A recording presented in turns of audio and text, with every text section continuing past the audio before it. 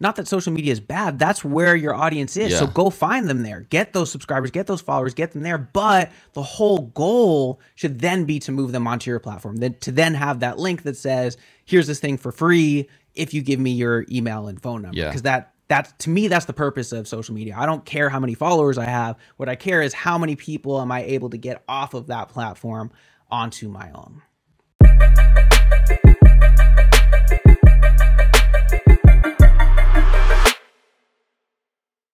Yo, what's good, people? It's Cactus, and we're back again with episode 28 of Cactus Convos now.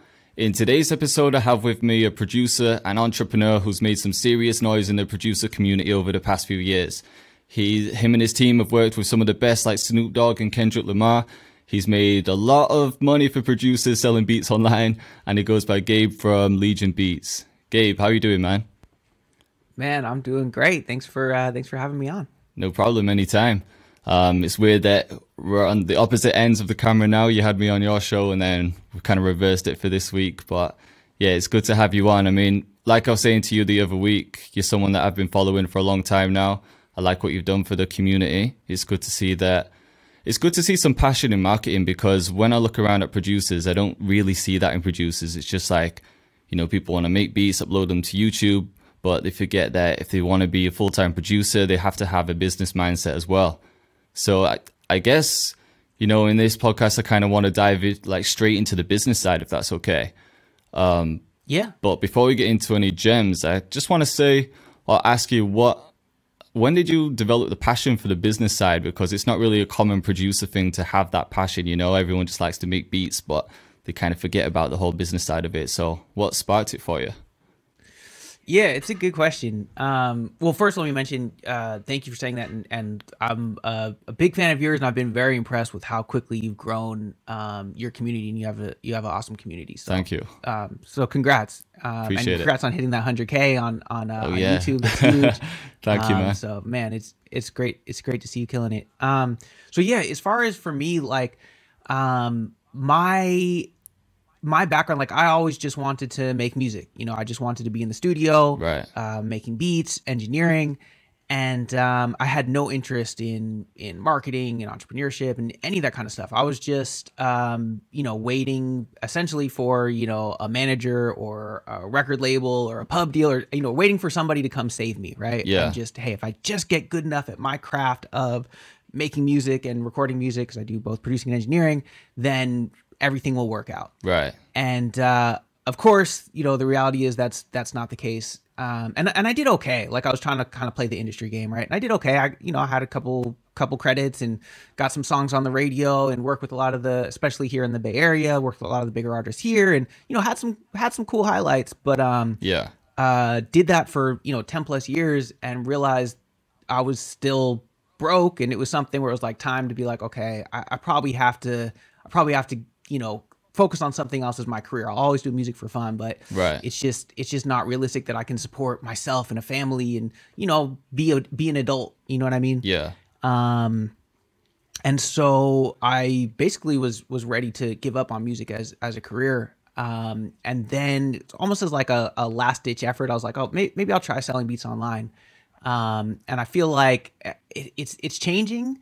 But it used to be like you're either like an industry producer and then you're cool, yeah, or you're like an internet producer and then that's like not cool. And now honestly, I feel like it's kind of the opposite, where it's like you can either be an entrepreneur and make money and control your destiny, or you can be an employee for a label. You know what I mean? Right. But anyway, so I tried it out, just figuring like, okay, maybe I can at least make, you know, $2,000 a month and you know, be able to actually like cover my rent and food and stuff. Yeah. And that was really my only goal.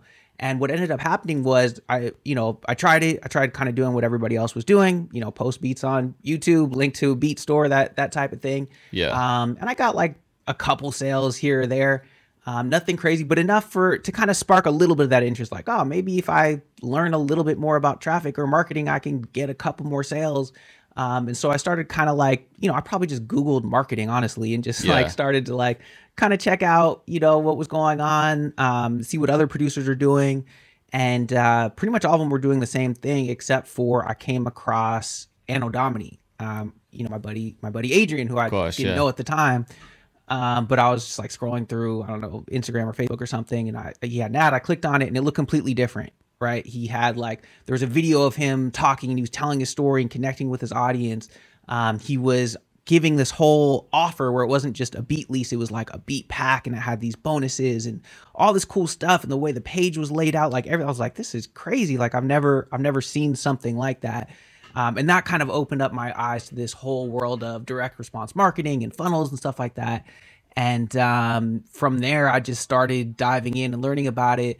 And every time I kind of learned a little bit more, I would make a little bit more money. My beats would get to more people. And so it started to become really fun. It became like a game. Like, damn, okay, if I implement this, like I can now all of a sudden I'm selling more beats than ever, making more money. So then I want to learn more. And eventually it turned into being fun, not just because I was making money and getting my music out there, but like the actual process was fun. Like, oh, I can put this page together this way. I can create this sort of like customer journey where, you know, they start here and then they go to here, and then I send them an email here. And, you know, it sounds corny, and it sounds like work, and it sounds dumb, until you start getting into it. And so that's like, honestly, my biggest mission, like if nothing else, in however long we have here, if I can like convey that to producers, that some of those same skills and some of that same focus that you put into music, if you start putting that into your business and marketing, once you learn some of these core principles, then it can actually be just as fun and fulfilling as the music itself. And so for me now, I feel super lucky because I have two things I love to do, which is, you know, the music and the marketing. And I put those together, and I've been able to, you know, build Legion Beats to a 7-figure business, and now MIDI Money to a 7-figure business, and do all this stuff that I was never even on my radar. I was never interested in, you know, I never considered myself a marketer, an entrepreneur, even a business owner. Until I did. And now that's kind of like, you know, the thing I'm most excited about these days. Man, it is really inspiring. And I completely relate to that when you say that, you know, you don't really develop the passion for the marketing side until you actually dive into it. I feel like a lot of producers, they're scared of the marketing side, or they think it's not going to be fun. But I mean, since I've started diving into marketing and setting up the business, there's some days where I'm like, I don't even want to make a beat because I actually enjoy the marketing process. And I feel like a lot of producers, we're kind of nerdy anyway, aren't we? We're good with software, so we must be pretty good at computers. So it's kind of natural to go into certain things like that. Like even things like setting up an email automation, you kind of just have a natural act for it because you know how to work a computer, whatever it might be. But you just have to dive into it, right? I feel like a lot of producers just don't even try the marketing side, or can't be bothered to learn it, or I don't really know what it is. But what do you think it is with producers? Why do you think they don't want to try the marketing side? Do they think it's just, I don't know, do they think they're not going to enjoy it, or do you think it's something else? I think they're not gonna enjoy it, right? Because that was my mindset too. I completely avoid. I was like, nah, that's work. I don't want to do that. I'm the artist. I mean, not, you know, I'm the producer, whatever. But like, I'm gonna work on my craft of music. That's all I want to do. I don't like all that other stuff. Sounds boring. And you can prove yourself right? If you just kind of like try a couple things, like just writing an email is not necessarily fun to do. What's fun is like crafting this whole concept of like how it's gonna work, right? And so I think you said something that's really smart there, which is like, as producers, we have this skill set, right? We're good, like you said, we're usually good at figuring out software, right? Because we had to figure out how to, like, you know, pirate our first, you know, plugins or whatever. You know, and like producers are weird, right? Like you think about, you know, most people, they might like mess around with some software. They try to make a beat. It sounds like shit. And then they give up. Right. But producers, they try it. It sounds like shit. And then they try it again. And then they try it again. And then we keep working on it for years and years and years until it finally doesn't sound bad. Right. Definitely. So you already kind of have this skill set of like running into problems and then being able to keep working at it and overcoming those problems. We have the skill set of being creative, right? Coming up with new ideas. And so what happens is, for me, the big mindset shift was realizing I have that skill set and then actually applying that to my marketing and business. Because we'll be like the smartest, most creative people when it comes to our music, and then it comes to our marketing, and we just do the exact same thing that everybody else is doing. It's like, no, like put some of those resources, the creativity, the energy, the focus, the excitement, like all that stuff that you put into your music, put some of it into the marketing. And then once you have that little mindset shift, all of a sudden it just like opens up this whole other world. Yeah, definitely. I think what you said there with people just copying other people and, just using that same process that every producer uses where it's, okay, I'll make a beat, I'll upload it to YouTube, maybe put a link in there and then just hope for the best. Like, so many people do it and it has worked for some people. There's a lot of success stories from producers who have grown like huge type beat channels. But now there's more producers than ever and it's more competitive than ever. So now is like the perfect opportunity to be thinking outside of the box and coming up with new strategies or trying different techniques. So let's say for new producers or maybe producers that are at the stage where they think, my beats are pretty good now, I want to try and sell them. What are some of the first steps they could take rather than just uploading them to YouTube? Yeah, so really, the idea is to figure out the customer journey, or sometimes we'll call it the funnel, right? So producers may have heard that term, maybe not. But the idea, what all a funnel is a sales process. Yeah. So even if you are just posting beats to YouTube and then have a link to your beat store, you have a funnel, you just have a bad one. That doesn't work very well, right? And so when you start getting into this idea of building a funnel, it's just building that process on purpose. So how can you make that journey, that experience, enjoyable and effective, right? So like, how can you take somebody who has no idea who you are and then have them find out who you are and then know, like, and trust you and then buy from you and continue to buy from you? Like, what does that process look like? Yeah. And so the idea is to start doing it on purpose. So here's just like one, like, very first step that I like to do is, instead of having the link, the place that you're sending people to, be a link that says, hey, buy this beat or check out my beat store, have it be a link to something for free, right? And so that can be some free beat leases, which is super easy because it costs us as producers nothing to fulfill on it, has value to our potential customers, and the only people who are going to be interested in those beats are people who are most likely potential customers, because they're going to be interested in buying more beats. So that's the first thing. And now all of a sudden, instead of like, I don't know, 0.001% of people clicking that link that says, hey, buy this beat here, now all of a sudden you're going to get, 10, 20, 30%. So like exponentially more people are clicking that link. And now you're thinking about that funnel on purpose. And it's like, okay, now I've got way more people taking that first step. So that's kind of like a first step right there that really makes a big difference. And it also uses the law of reciprocity, which is like a fancy way of saying when you do something nice for somebody, they kind of want to, do something nice for you too. And so you start off that relationship the right way by giving something, which, by the way, you should always do, right? You always want to give value first in any type of relationship. What would you, sorry to cut you off, but what would you say to the producers that are saying, like, no free beats? You always see, like, it's almost like a meme where it's like hashtag no free beats.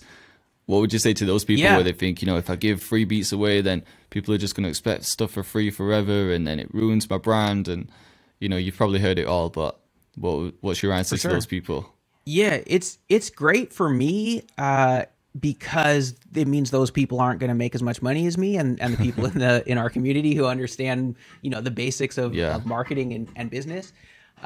So one thing I'll say is, people say, well, if you give away free beats, you can't make any money, right? Yeah. So just to give some examples, so I've, done well over $1 million in revenue with Legion Beats.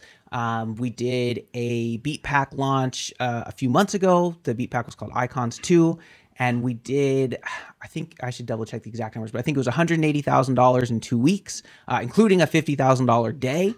And every single one of those people who were on our list, and we can get into the mechanics of that if you want. Yeah. But they all came in by getting some free beats first, 100% of those. So all of that money, that $50,000 we made in one day from selling a beat pack, from selling beats, every single one of those buyers got free beats first. And that's how we started that relationship. So that right there is proof enough, right? And then we've also got the now thousands of producers in our community who follow this. And, you know, we have, I don't know if you can see it on here, but we give out these awards for people in our community who hit certain benchmarks, you know, $1,000 in sales, $10,000 in sales, $100,000 in sales, $1 million in sales. And we've given out, I think, like a dozen of the 6-figure awards, a bunch more of the, you know, people who have made $10,000. And we actually had our first student who hit $1 million, which is super cool. No way, that's crazy. And all of those are following this model of, you know, starting off with something free. So it's just understanding that basic core concept of marketing. Yeah. And anybody who says no free beats just doesn't understand, you know, that concept that we just talked about. Yeah. I think a lot of people just like to hate before they've even tried something, right? Like they just like to shut people down for no reason. It's like, nah, there's no way you've done that. And it's only because they haven't done that. It's like, if they haven't done it, no one else could have done it. But really, like you said, they just don't understand like the core principles of marketing. I mean, it's the same thing as if you, let's say if you were in a supermarket buying food, you find like the stores that are giving out free samples, right? That's like a funnel in itself. You're giving out a free sample of some biscuits or something, and then, okay, you try it, you like it, you want to go back for more, and then you end up buying a pack of those biscuits or cookies or whatever. So it's just that exact same model, right? That exact same principle. So yeah, I mean, exactly right. Same as think about pretty much any service you pay for monthly, right? Maybe you have Netflix, or, you know, any software, like they almost always are going to start with a free trial. Right. Like try it out, try it for free. Yeah. And then now, you know, you look back and see you end up spending a bunch of money. Same idea. It works across so many industries, billion-dollar industries. So that it's funny to see, you know, producers who have little to no experience in business trying to act like they understand marketing better than these billion-dollar industries. Of course, yeah. I mean, just giving away like a couple of free beats. I mean, if an artist is working on an album, for example, what's one beat going to do? Or what's 5 beats going to do? Because an artist is recording sometimes 100 tracks before they release an album, right? So to get those 5 free beats, for example, then they're going to need more beats at some point. They can't just use those 5 beats forever and ever. So it's not like you're just giving them free beats and that's it. They're never going to need anything more because they've got these 5 free beats and they're set for life. So it is a bit crazy to think of. Yeah, and exactly right. And also, here's the thing. If your whole strategy is, oh, you know, okay, Gabe says give away free beats, so then now that's my whole strategy is I just say, hey, free beats, get free beats. Yeah.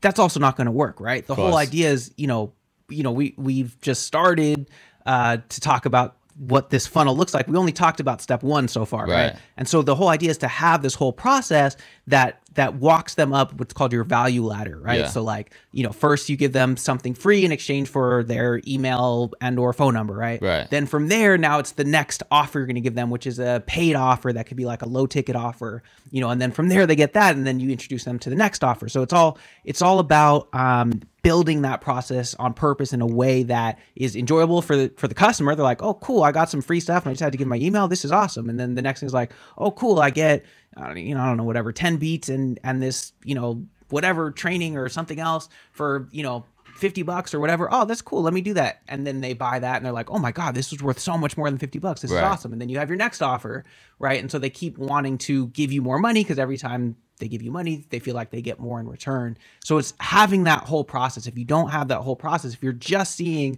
the tip of the iceberg, you just see an ad that I'm running that says, here's some free beats, and you think that's the whole business model, then of course that's not going to work either. Of course, yeah. So what does that backend look like? So let's say, for example, someone has like a landing page or just a link in the YouTube description for people to download a free beat. A rapper puts, or an artist just puts in their name and email address. What should someone have set up on the back end? Obviously some kind of email sequence, but what does that sequence look like? Yeah, so first thing is, yes, name, email, and for me now on everything I do phone number, because like text messaging has been awesome. So I like to do both. Yeah. Not that email is dead. Email is great. I do email also. And just to touch on that part, like it's so important to own your list, to own that relationship with your customer, right? When you you know, a lot of times I feel like we look at social media the wrong way and we think the goal is to get more followers, subscribers, likes, comments, etc. But the reality is none of those things are worth anything, right?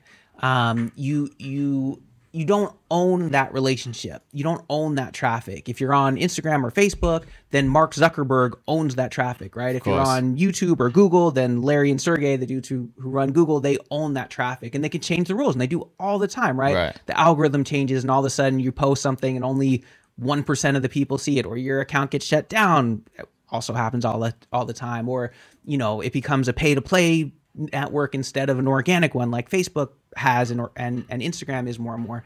Which is it's all fine. It's just understanding how to play the game. The only time you actually own that traffic yourself is when you have that email and or phone number, because now I'm not platform dependent, right? I can take those emails, and it doesn't matter if ActiveCampaign shuts me down, fine, who cares? I'll go over to, you know, MailChimp or some other email server. You know, I can use a different texting service.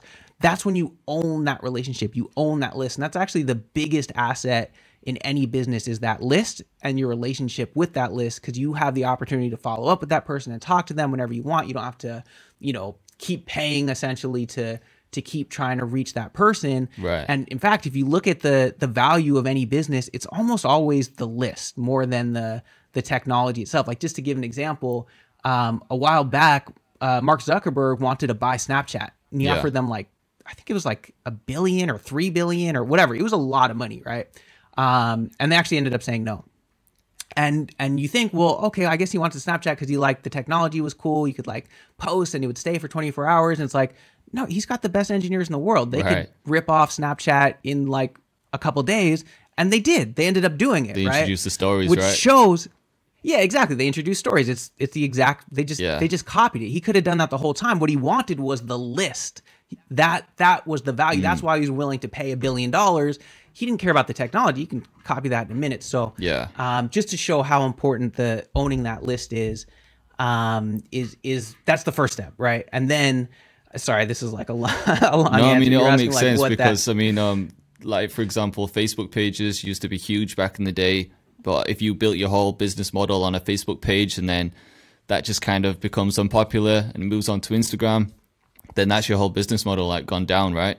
Same thing like Snapchat. Snapchat's still pretty big, but there was a period of time where it was huge, right? And then when Instagram introduced the stories, Snapchat became like not as popular. So I think what you're basically saying is that if you base your whole business model off a social media platform, at any moment that platform could be taken away from you and you have no control over that, and that's your whole business gone. Everything that you've built can just collapse in like overnight, right? So that just can't happen with data that you own. Exactly right. And just to be clear, not that social media is bad. That's where your audience is. So go find them there. Get those subscribers, get those followers, get them there. But the whole goal should then be to move them onto your platform. To then have that link that says, here's this thing for free if you give me your email and phone number. Because that to me, that's the purpose of social media. I don't care how many followers I have. What I care is how many people am I able to get off of that platform onto my own. Right. Yeah, that makes sense. So then in terms of like keeping in touch with people once you do have that data, like how often are you contacting people? What kind of sequences do you have? I'm sure you've got like loads set up, but could you give us a couple examples of some that you might have? Yeah, so usually what I like to do is make an offer right away. Right. And I say offer as opposed to just like a sale, because to me there's a difference between a true offer and, let's say, a beat lease. Yeah. Right. A beat lease is something that your audience can get from literally millions of places, right? Like I saw BeatStars mention they have 2 million producers on their platform, right? So that's at least 2 million just right there that are all selling essentially the same thing. They're all selling beat leases, right? And I get it as a producer, like your beats are your baby, they're unique, nobody else can make those beats. But the reality is there's a lot of producers out there, and there's, you know, some of them are still figuring out, but there's also a lot of dope ones. So what that means is your potential audience has, again, if not millions, at least tens of thousands of like dope producers they can get that exact same product essentially from. Right. So the solution to that is don't just sell that, we call it like a commodity, right? Something that you sort of get anywhere. Create a true offer, which is a bundle of products and services that you've put together that's unique to you, and ideal and irresistible to your specific audience. Yeah.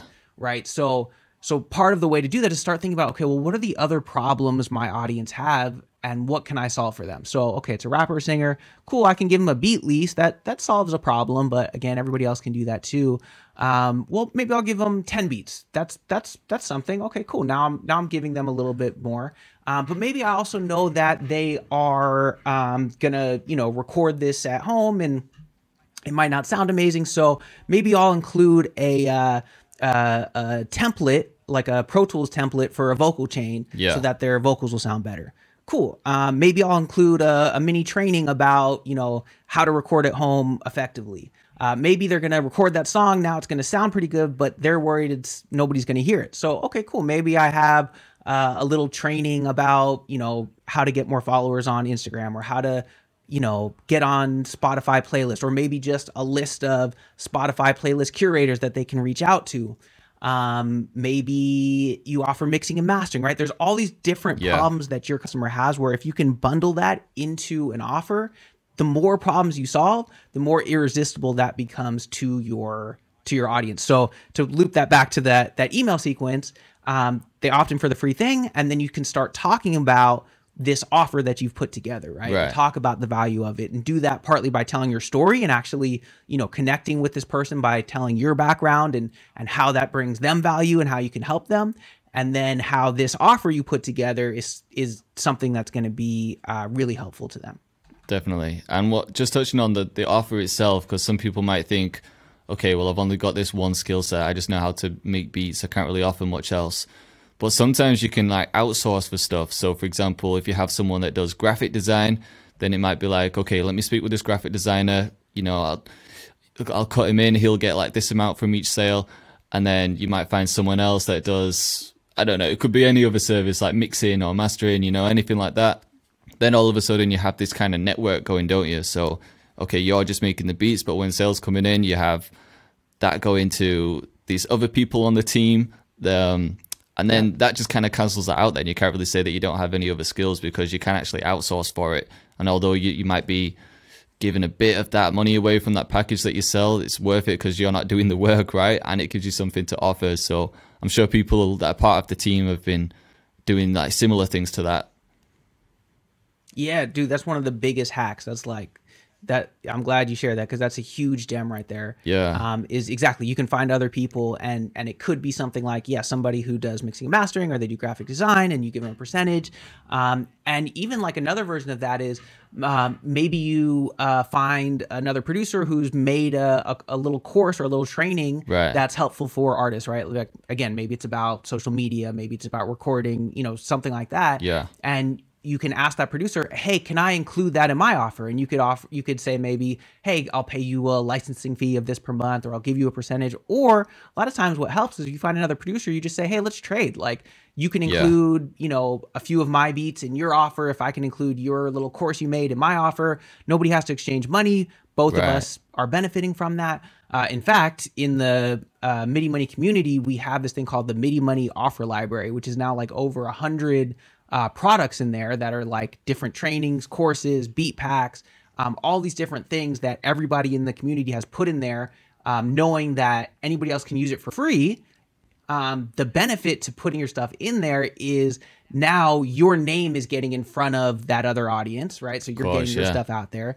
And then the benefit on the other side is, for me now, if I want to put together an offer, it's so easy. I just okay, I'm going to put some of my beats, and then I'm just going to look through these 100 things and find the courses or the things that sort of make sense to include in that offer, and then I'm good to go. So that's a big hack right there. Yeah, that's a perfect opportunity. Like you said, it's free marketing, right? So it exactly just works both ways.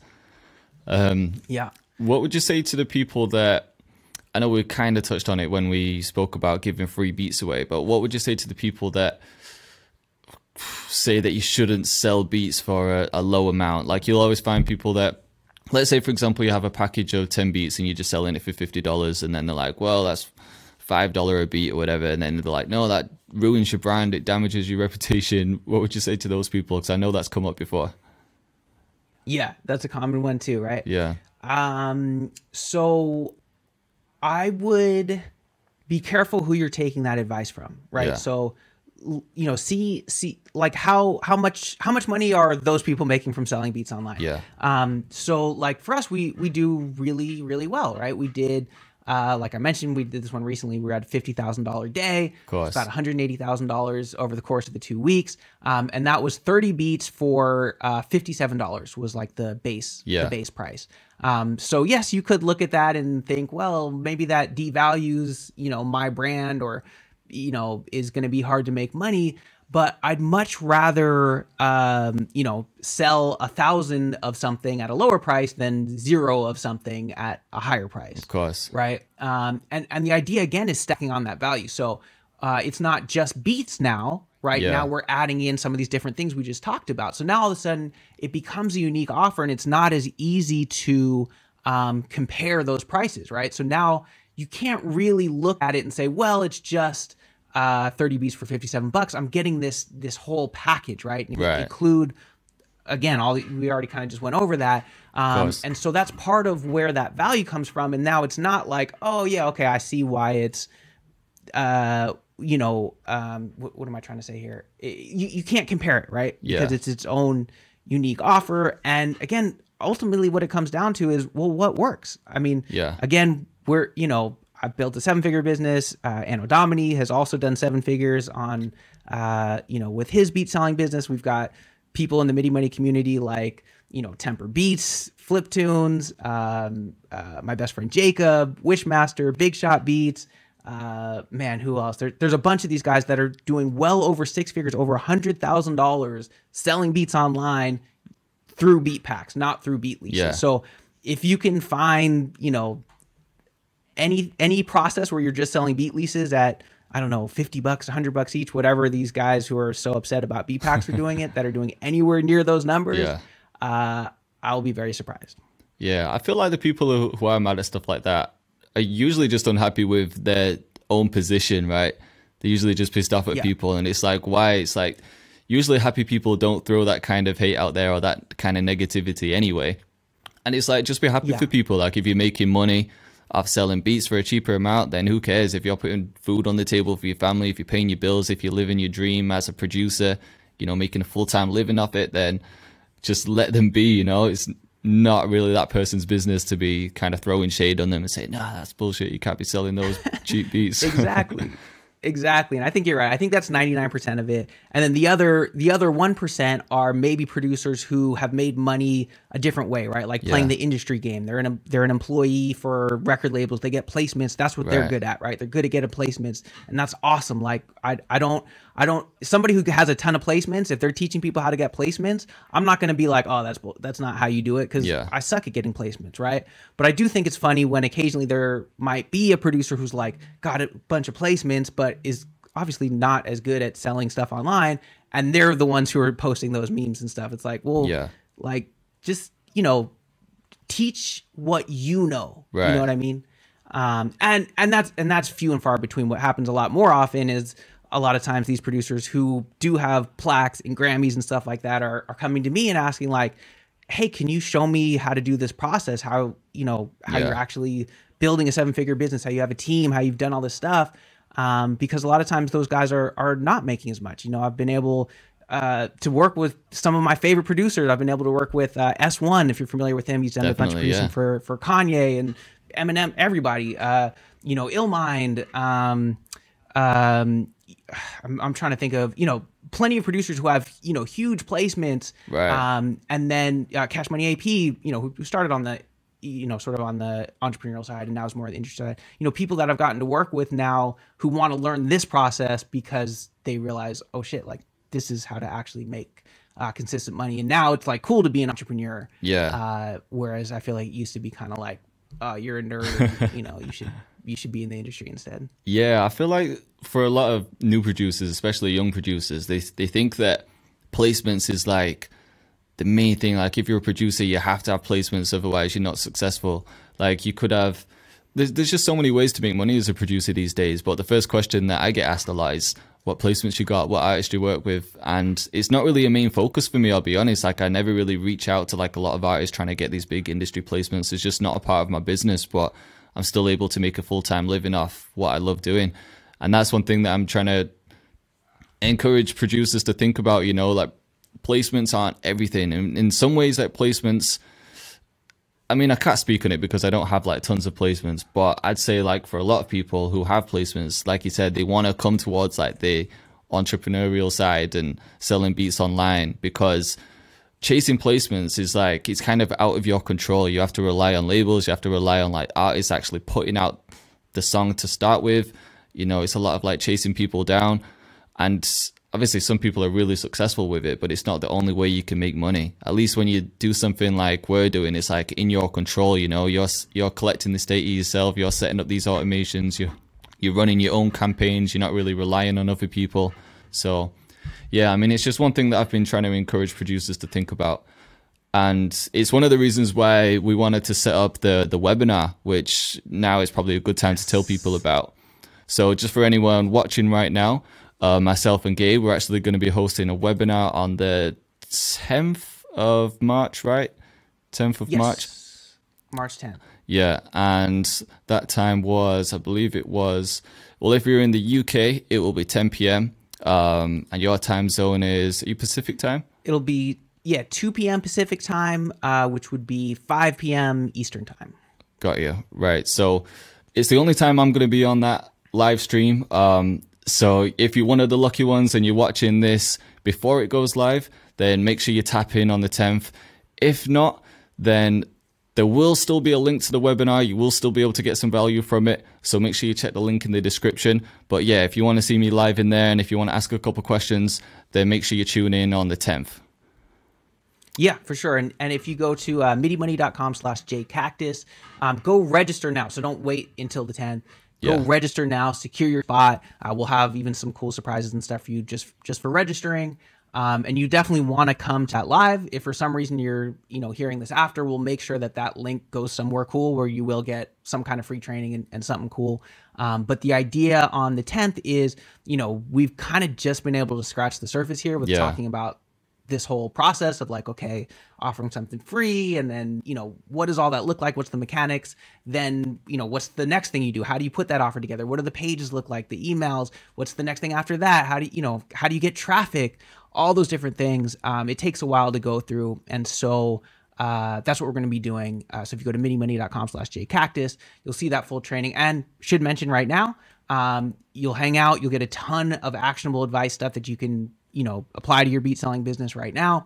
At the end of that, however long, I tend to go kind of long, hour, 2 hours maybe, then there will be an opportunity to work with me more closely, to work with my team more closely.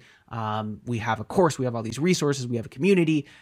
So we will be, pitching that as an opportunity. But again, you can ignore that, just come get the value.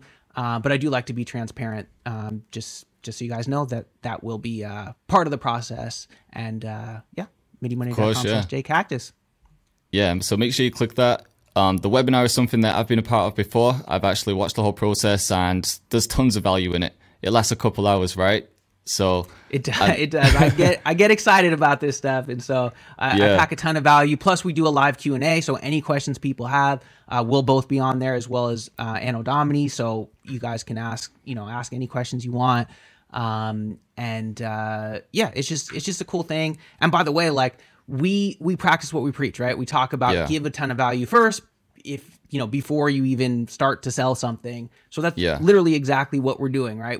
This is a funnel, right? You come in to the funnel, we're going to get your name, email, and phone number. We're going to start communicating with you. We're going to start developing a relationship. We're going to give you so much value that you're going to want to give us value back, and it's going to be a great long-term relationship. So if nothing else, check it out to see the process, because again, we've been able to build multiple seven-figure businesses with this process, both from selling beats and from teaching producers as well. Of course, yeah, and it's one of the most common questions that I get asked. If I go into my DMs now, I could guarantee like 7 out of 10 questions in my DMs are from people saying, "How do I sell beats?" And I can't just voice note you one answer and just say, "Okay, do this and you'll sell beats." You're asking me how to set up a business, but I feel like the webinar is a perfect opportunity to actually dive right into it and get as much value as you can from it. There's a lot of gems in there, so definitely check that out. But yeah, Gabe, just let everyone know where they can find you in the meantime as well. And if you have anything else coming up that you wanted to share with people. Yeah, man. hit me on Instagram at Legion Gabe. Other than that, midimoney.com/jcactus is really the best spot to go, because hop on there live. We got that free training. So I'm just excited to connect live with your audience. I appreciate the opportunity here to be able to speak to them, but it's going to be fun to actually hang out live and kind of share my screen and show the behind the scenes of how we're able to do this and how they can implement this in their own business, whether if it's selling beats or selling packs, or honestly selling anything. The process is actually pretty similar. Definitely. Well, man, I appreciate your time. I know you're a busy man, so yeah, once again, thank you for coming on the podcast, and yeah, we'll keep in touch, and I guess we'll see each other on the 10th. Thanks, man. Appreciate it.